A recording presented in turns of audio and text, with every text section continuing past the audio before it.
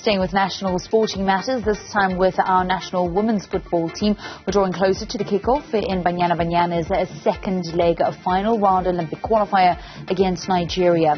Banyana trail 1-0 from the first leg played last Friday in Abuja. Newzroom Afrika's Vuyo Macoba is outside of Loftus Versfeld. He joins us once again. Vuyo, Safa just releasing the starting 11 for Desiree Ellis's charges and a couple of changes from the team that started in Nigeria. Hilda Machai on the bench along with Nokumutlo.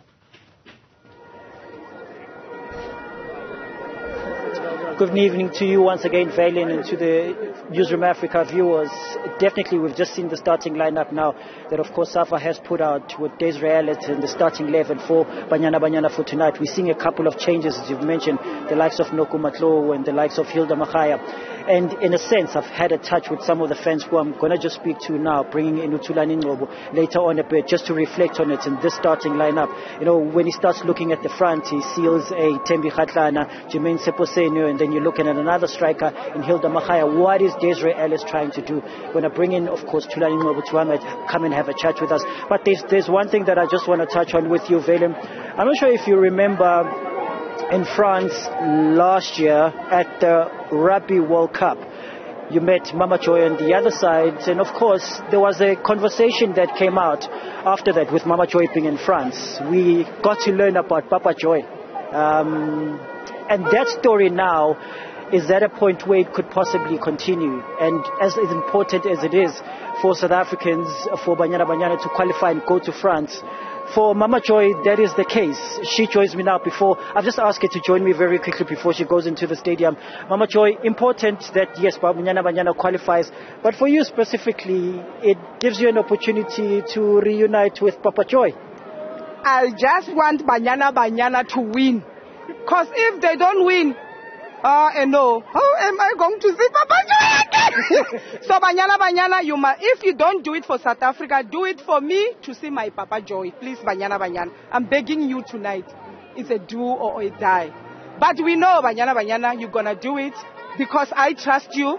And Nigeria, they won't see anything. They won't see you when you come. They will only see you when we go out of the stadium, and it was 3-0. So that's a 3-0 for us. That's qualifying us for the Olympics. We are going to qualify. There's no way Mama Joy can see Papa Joy in France. Banyana is going to do it for Mama Joy. Mama Joy, I know you still got an important mission where you need to go and sit with the fans and, of course, lead them as you shout for Banyana. So I'm going to just let you go to go inside and start your chants inside. I know it's important. You've got a very, very important seat inside. Thank you. Banyana. Do it for me. Do it for Papa Joy. Danko. Valen, I know you had asked in terms of the starting lineup, but I mean, I had to bring that story in because, of course, for South Africans, this is an opportunity for them to see that sequel where Mama Joy gets to reunite with Papa Joy. But I want to bring in another South African fans in Tulani Ngobo now, just to look at that starting lineup. I mean, I've showed you Tulani reflecting on the first game, starting lineup. We're seeing Hilda Machaya now in the bench. We're seeing Enoko Matlo also in the bench. These are people that understand what it is to play at this stage of competition. They've been with the national team for the longest time. What is Desiree Ellis trying to do here? Thank you, Vuyo, and thank you to the viewers of Newzroom. Let me just touch a little bit on Papa Joy and Mama Joy.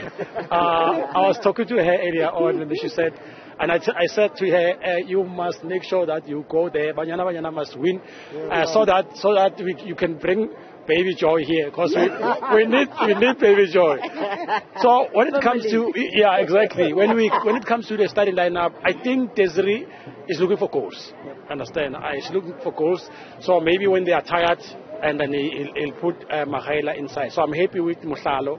I'm happy with Soposengwen in front. I'm also happy with Tembi Khatlana. If they don't become selfish towards each other and wanna take the glory and the individual glory, we are definitely going to win this one. What do we need to do different than what we did in the first leg, or what we did not do in the first leg? first leg we're playing a low block, and I could see that they don't want to concede a goal, but unfortunately that penalty made them to concede a goal. But for tonight, they need to make sure that they don't play the low block that they play that side. They must make sure that first 10 minutes we get 2 goals. At least we know that we'll be fine. Nigerians, they are very good. They beat us in penalties in the AFCON, and now it's a revenge for Bafana. So we need that win so that we can go to the Olympics. Last time did we qualify for the Olympics? No. The last one we didn't. We didn't. Yeah. So we must make sure that we win this game for us to qualify for the.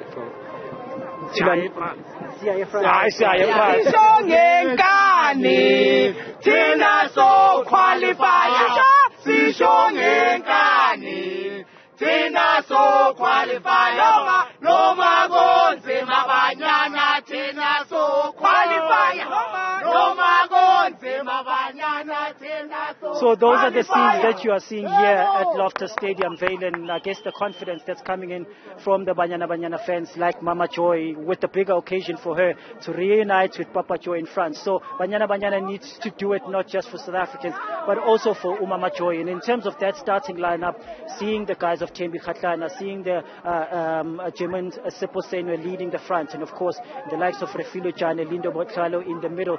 Those are the guys that of course that will need to step up for Banyana here. The likes of Hilda being on the bench as well. Whenever there's a striker in front who's not performing to their best, she's there available as a fresh player to come in and step up in that front line.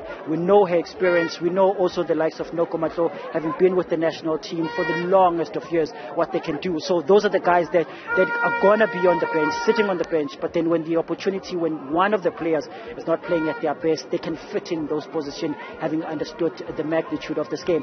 The scenes that you are seeing here, some of the fans with the calls that have come in for Banyana fans to come through to the Loftus Stadium and give their full support. I can tell you now, Valen, that we're seeing a large number of fans that have walked in here today.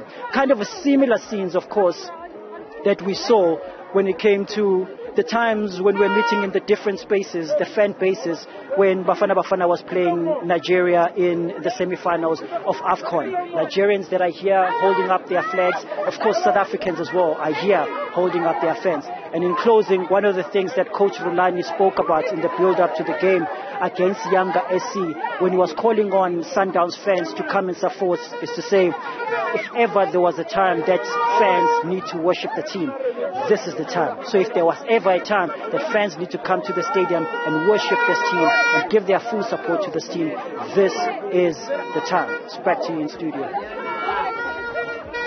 Thank you very much, Vuyo. Certainly something very positive to see for women's sport. A fantastic turnout for a midweek clash. Also an all-important clash for Banyana.